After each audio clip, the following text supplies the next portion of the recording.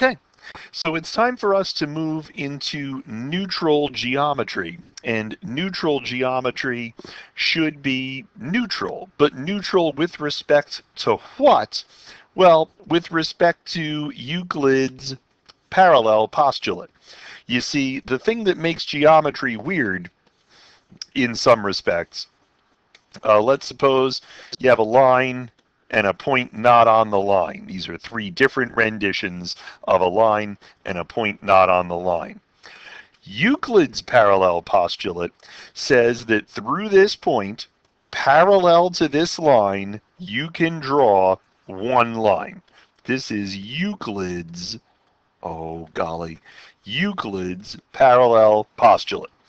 This is what you studied in high school. This geometry you studied in high school. You are amazed that there are two other renditions here. Well, there's the elliptic parallel postulate. In the elliptic parallel postulate, there are no parallel lines. Every two lines meet. It is not possible to have parallel lines in this geometry. There are surfaces where this is true, where the elliptic parallel postulate holds. Likewise, there is the parallel postulate that says, sure, you got this parallel, but you've also got this parallel, and you've got this parallel, and you've got a whole bunch of parallels. This is called the hyperbolic parallel postulate. What we are going to build is a neutral geometry, and that neutral geometry does not take a particular position on the parallel postulates. Okay, so that's what we mean when we talk about neutral geometry. There are lots of ways to build neutral geometry. Your author offers 6 axioms. I have seen neutral geometry built with dozens of axioms. The 1960s school math study group is notorious for having all sorts of axioms that overlap, but we are going to use only 6 to build our geometry. Every geometry begins with some undefined terms.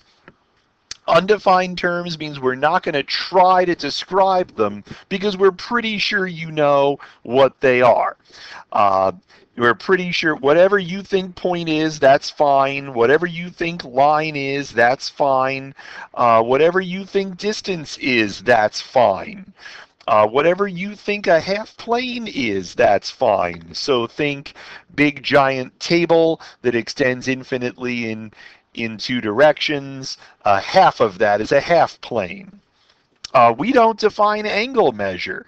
We postulate some things involving angle measure, but we don't talk about what it means to be 1 degree. We don't talk about that. And then we don't talk about what we mean by area. We describe a number called area, and we have properties involving area, but we don't define that term. So all of these, whatever your understanding is coming to our geometry course, you're fine. You're fine.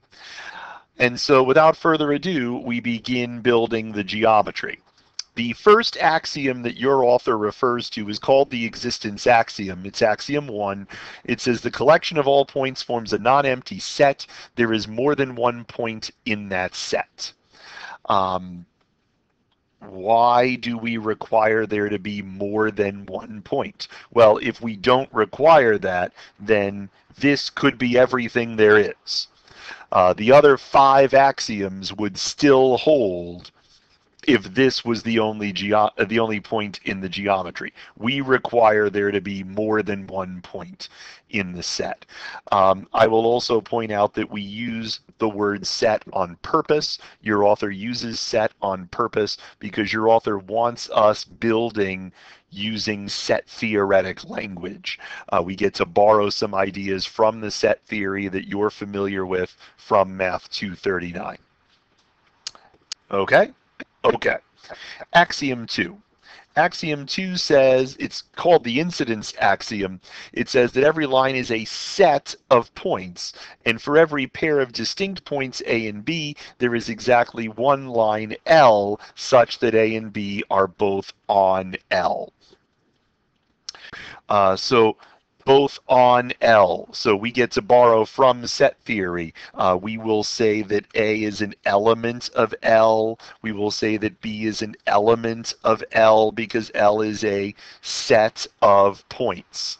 So we can use elemental language. We can use subset language, the things that we know from set theory. What does this say? This says basically the 2 points determine a unique line. That matters. 2 points determine a unique line. This should sound familiar from our work with incidence geometry. Neutral geometry is an incidence geometry.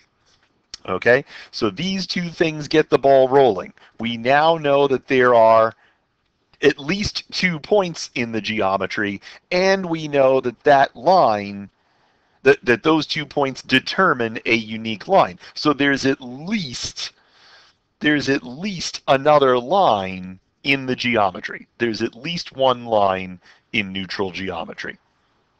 Okay? Okay. So Axiom 3 is the big one. That comes up in the next video. There you go.